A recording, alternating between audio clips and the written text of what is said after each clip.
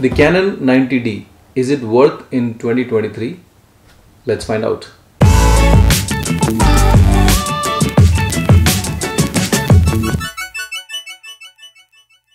Hey guys, welcome back to my channel, and in this video I'm going to talk about Canon 90D and is it really worth in the year 2023.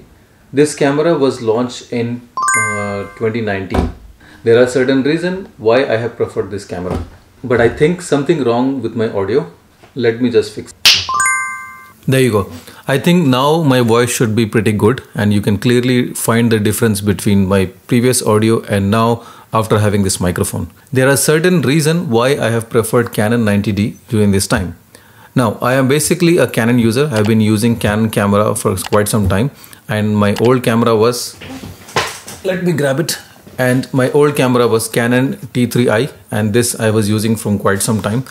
And after using the camera, I understand I need to upgrade it, and there was one specific camera with different features I was looking for, and I narrowed it down to Canon 90D. In this mirrorless world, there are very good options for different cameras. However, I went for Canon 90D because of some specific reason.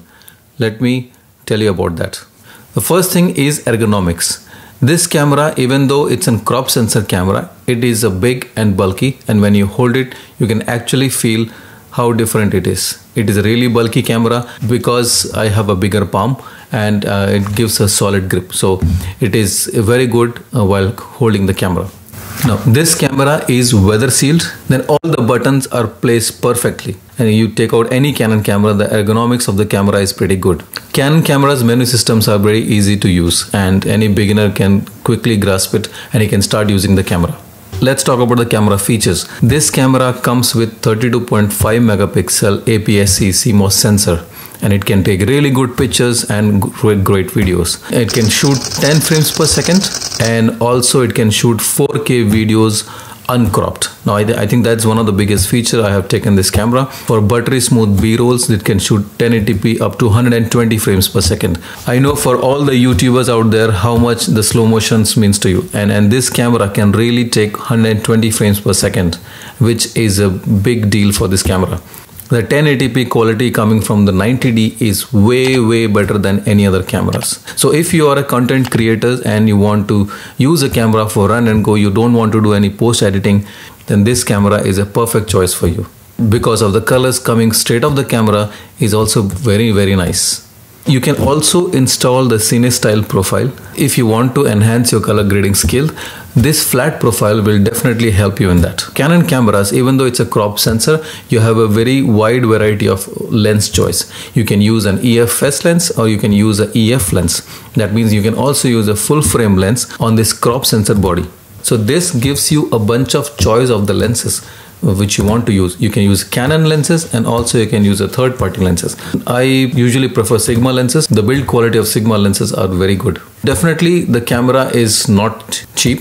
For the price, it is a mid-range of DSLR, and of course the price varies from country to country, but you can still find the camera around $1,000 to $1,200 depending upon the region you are. Even though there are more popular mirrorless cameras are there in the market, DSLR are still gonna stay because of the budget friendly feature. We got the camera, we started using it, and I would still say it is not the perfect camera, and every camera has its own positive and negative. In this camera also there are certain amount of negatives. I think if Canon would have introduced these features as well, maybe this could have been the game changer for Canon. Now the first thing is it doesn't comes with a dual memory card slot. Even though it's a great camera, however, it comes with only one card slot, and definitely you don't want to end up in a situation where you have recorded the video and the file and the SD card got corrupted. It would have been much better if this camera would have come with dual card slot. This camera doesn't comes with IBIS, which is in-body image stabilization, and you cannot shoot stable videos with your hand. You definitely need to use a gimbal. However, if your lens having an optical image stabilization, you still can able to manage, but instead of that, you still have to use a gimbal if you want to do a perfect stable shot. Another is low light performance. You still have to plan your shot according to the lighting. Now it comes with the ISO of 25,000 and also definitely you can boost the ISO. However, compared to Sony cameras, this is not good for low light performance.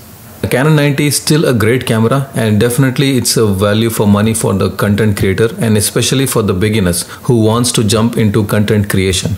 Even though it's a crop sensor camera with limited amount of lens, I have also used this camera for my professional work. I would still recommend Canon 90D is value for money, and you can also use it for your professional purpose. So right now I use this camera for my professional work as well as for my YouTube work. So friends, I hope this video was helpful to you, and if you like similar content, don't forget to like, share and subscribe my channel. And I will see you in the next one.